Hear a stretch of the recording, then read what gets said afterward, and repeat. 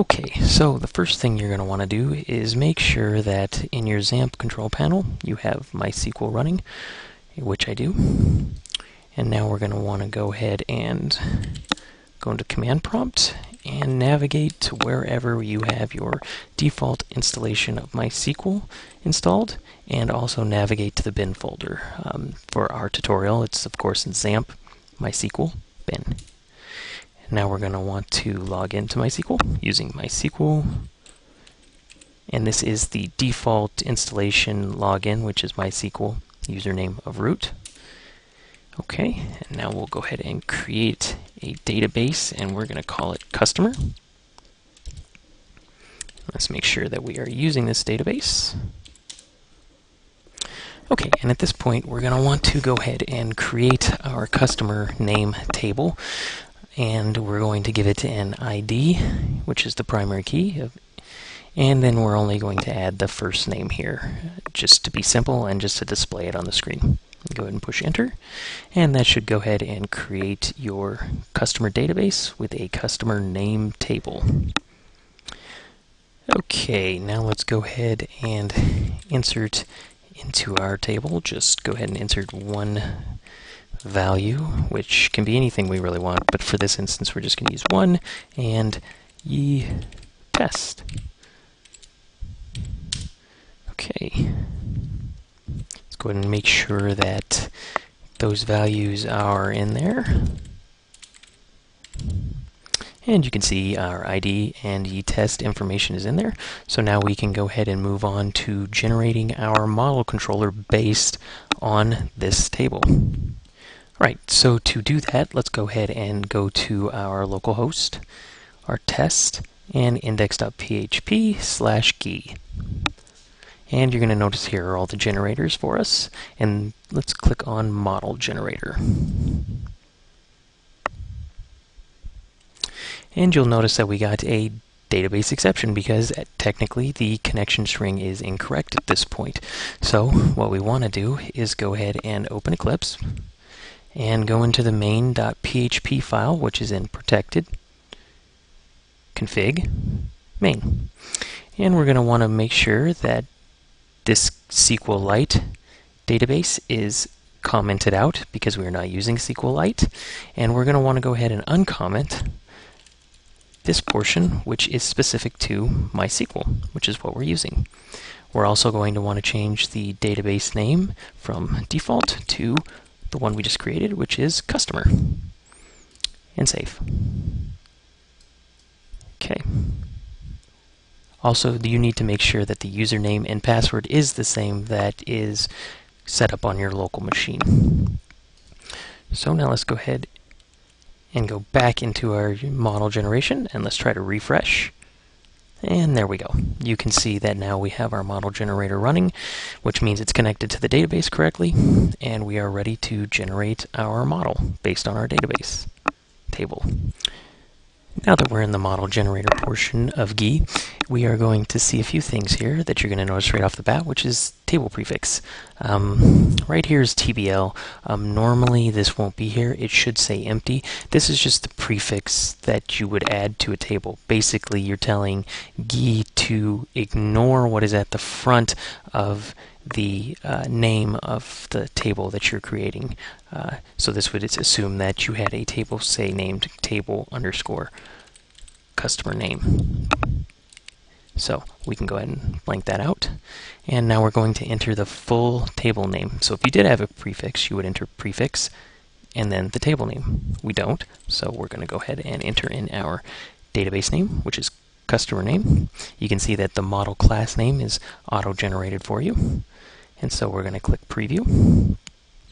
And if it worked correctly, you're going to see that the customer name model was created for you. And let's go ahead and click generate. And you can see that the code has been generated successfully. And now we have a model which is mapped to our database table named customer name. So now let's go ahead and open Eclipse and start getting the data that is in the customer name table onto the screen. Okay, now that we've created our model, let's go ahead and go back into Eclipse and let's take a look at it real quick. It'll be in Protected, Models, and let's refresh here. And there we go, customer name. Now this customer name is going to extend the CActiveRecord class in Yii, which is going to basically map the customer name table, which you can see rules have for ID and first name, and any kind of function that you would need to search or to pull out information from that database table will be contained in this model controller. So, how exactly do we get the data out of the model and onto the page? Well, let's go ahead and open our customer controller that we created earlier. The first thing we're going to want to do is go ahead and create a public variable. We're going to go ahead and call it, let's say, first name. Set it equal to nothing. This is going to be our holder for the first name variable that we're going to pull out of our database. The second thing we're going to need to do is going to go ahead and have to modify this action index function here.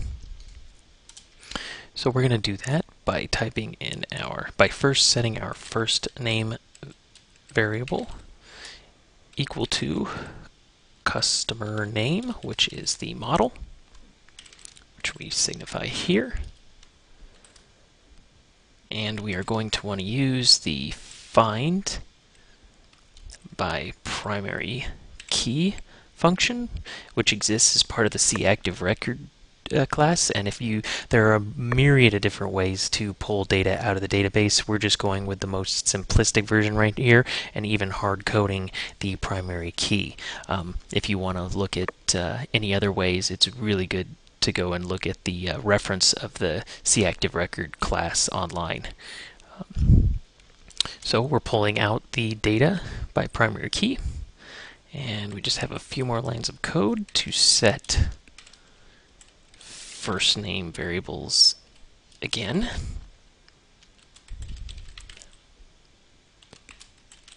Like that.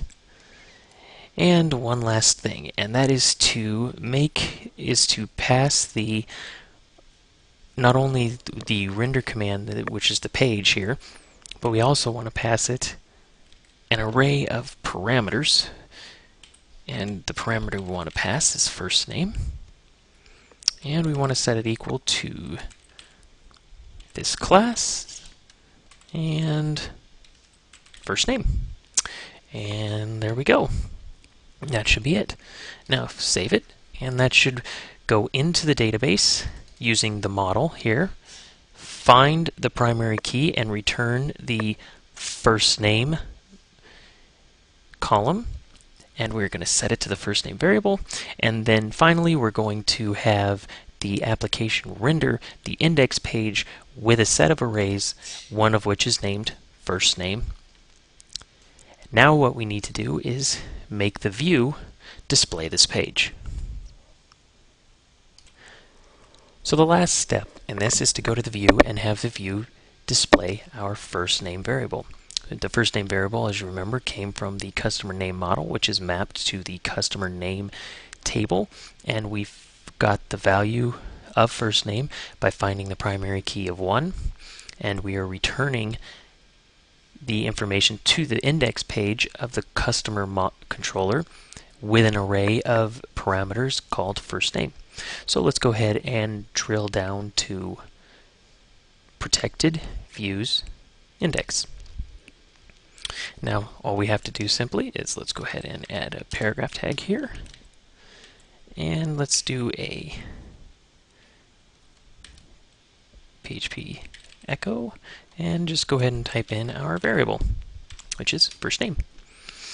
And now we can save our file, and let's go ahead and open a browser here to our local host with an index of customer, an action of customer, and you'll see here that the Yii test value was pulled from the database table and displayed on the screen.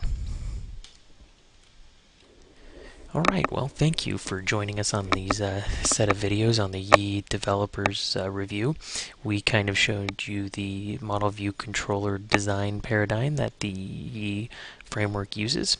We've shown you how to set up a complete development environment, which includes XAMPP as your web stack, your IDE Eclipse, and source control using Bazaar and Cloud Control. We've also shown you how to put data from MySQL and generate it on the screen, and how to use tools such as Yii3 to generate a skeleton web application. I hope you enjoyed these tutorials, and I hope that they helped you immensely. Thank you.